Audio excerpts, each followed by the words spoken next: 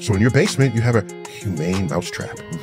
Okay. Oh yeah, I've seen those. Oh, you've seen those? Yeah, Right. some of them it's like a little, it goes in They there. can't And there's get out. art on the wall. It's like it's like a mouse condominium. All right. Yeah. So you check it, and then and what do they do with the mouse once they capture it? Let it free. They let it free into the wild. All right. Because they don't want to kill animals. All right. I get that. But do you realize that a mouse in the wild lives between 9 and 18 months because it's highly likely to be swallowed whole by a owl or pecked apart by all manner of woodland predators, okay, carnivores. And so what you've done is doom the mouse to be eaten prematurely in its life. So the best thing you can do for the mouse is leave it in your basement, where it will live up to 6 years of a full fat life. Oh no, we have the intellect and the power to capture something and remove it from your home. And I'm just saying, if you cared about the mouse, you'd leave it in your basement.